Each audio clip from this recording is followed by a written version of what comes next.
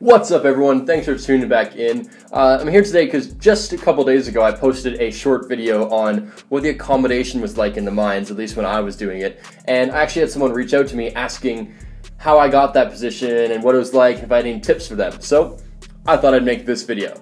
Working in the mines is such a desired position for so many Australians and also a lot of backpackers, and that's for basically one reason: money. It can be a great source of a pretty large amount of money relatively quick, and it can also lead to an excellent career and high-paying job and a quite a secure field as well if you're an Australian citizen or someone that's looking at staying in Australia. So today I'm going to run through all the things that I did to get a job, and as well as the things I know other people did to maximize your chances of getting a job in the mines, whether you're planning to just do it for a couple months or you want to start a career. I'm hoping these things that I've done and I know my friends have done will be able to help you and streamline your process and give you the best chance possible of landing a comfortable, secured, high-paying job in the Australian mines. All right, let's go for it.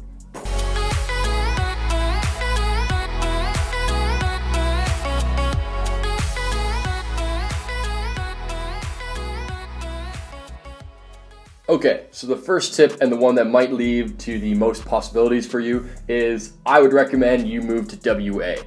Almost all mines in Australia are in WA, and if you are there, companies are much more likely to fly you from an area such as Perth or Broome to a mine in WA than they are to fly you from Sydney or Cairns or Brisbane or anything like that. So if you're in WA, not only will you have a more likely chance of finding FIFO kind of work, but you'll also have a better opportunity to contact companies. You'll be quicker to reach. You'll have easier time getting your applications in. You'll have more time on your off weeks. It'd be much better. On top of that, I would recommend moving directly to Perth, as most companies fly in and out from there, and they have their head offices in Perth most of the time. Now, if you really aren't into living in Perth or the surrounding suburbs, such as Fremantle, which is awesome, by the way, really recommend living there, you can live in one of the mining camps. Now, this is great because you might not have to fly out, and you'll be able to sleep at home, maybe have an apartment or something like that.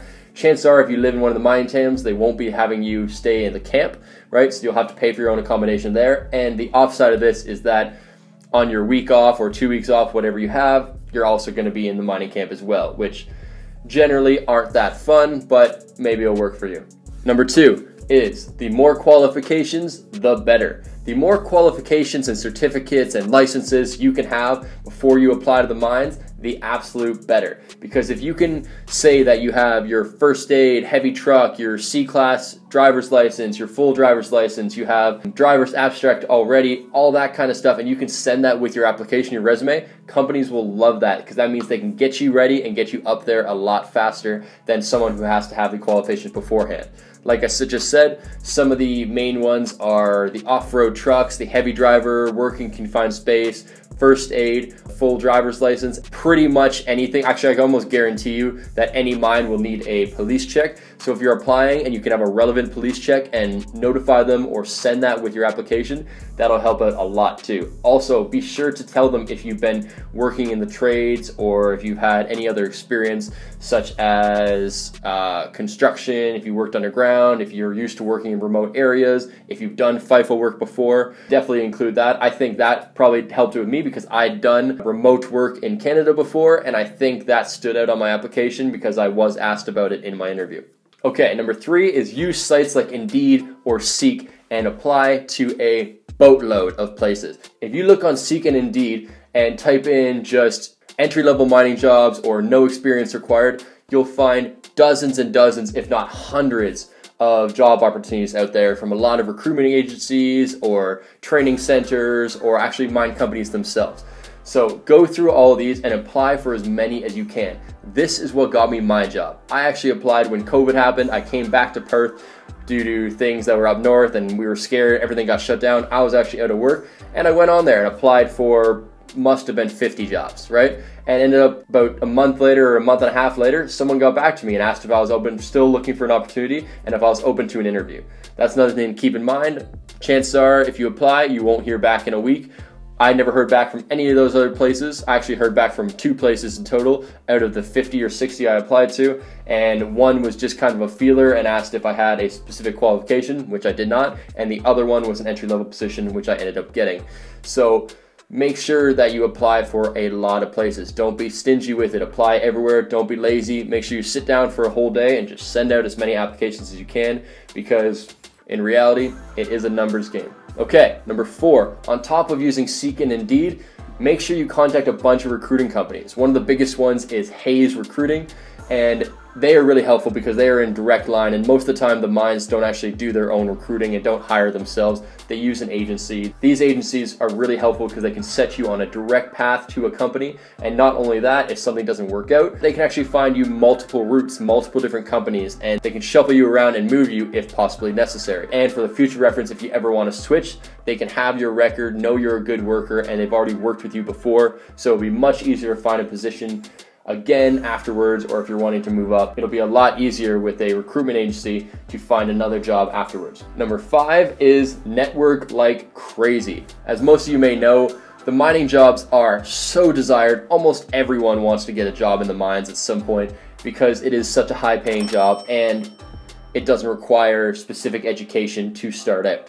That being said, it is a close-knit community. Most people that get jobs in the mines know somebody or had a dad or a cousin or something like that that worked in it or made a really good impression when they luckily met somebody.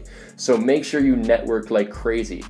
The Seek and Indeed will work, but it is a lot easier if you had a friend that can vouch for you and just talk to the company. That is extremely beneficial. That's how I got a job in Canada, and without that, I wouldn't have known possibly how to do it, and I don't even think I would have probably got one. So make sure you network, contact people, contact any friends you've had, see if they have any cousins or brothers or anyone that's worked in the mines before. At the very least, you can pick their brain and find out how they did it or what they recommend. So network like crazy. This job specifically is a close-knit community, and the people you know will set you a lot farther forward than just randomly applying for jobs. Okay, the final one, number 6, is don't be afraid of entry-level positions. Don't be afraid of taking a camp job or something like that to start off. My job, actually all I was a camp worker. I worked for a company called ESS, and I did a variety of things from working in the kitchen, which sucked, but primarily I worked in the bar and helped out with maintenance and stuff, which was pretty cool. It was actually not so bad at all, and it made the day not as bad as when you have to spend it in the kitchen or anything like that.